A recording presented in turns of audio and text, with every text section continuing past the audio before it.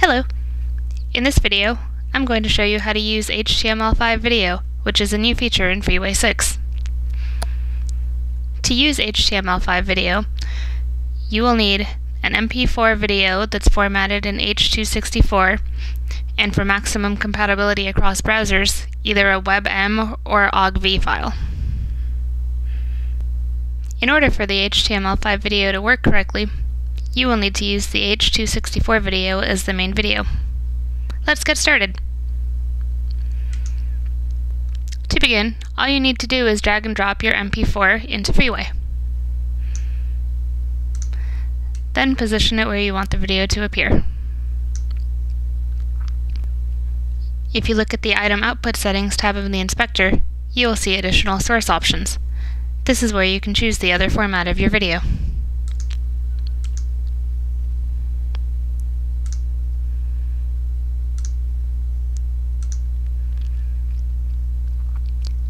You will also see a couple other basic options for the video, such as if you want to show a control, if you want it to autoplay, loop, preload, or be muted.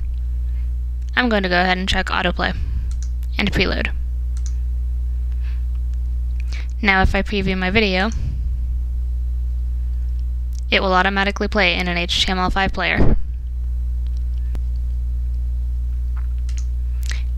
In addition to these options, we also have a Video Extras action that adds a few more options.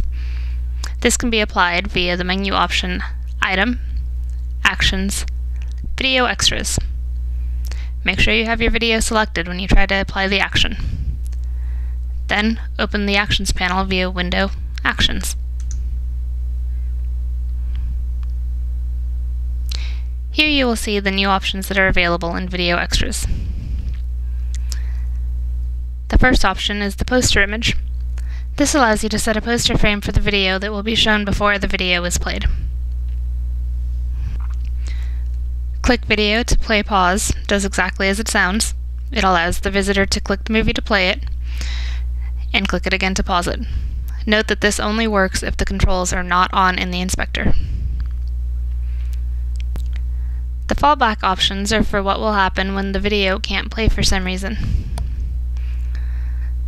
Flash fallback will fall back to using Flash to display the video in cases where the video format isn't supported or HTML5 isn't available in the browser. Image fallback falls back to an image in cases where the video format isn't supported or HTML5 isn't available in the browser.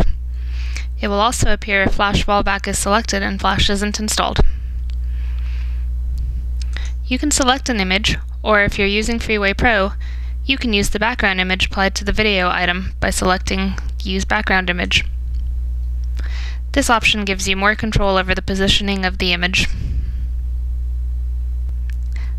Finally, the text fallback option falls back to text in cases where the video format isn't supported or HTML5 isn't available in the browser.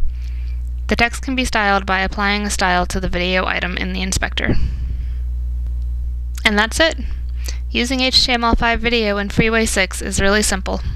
It's just a matter of making sure you have an H.264 video and drag and dropping it into Freeway.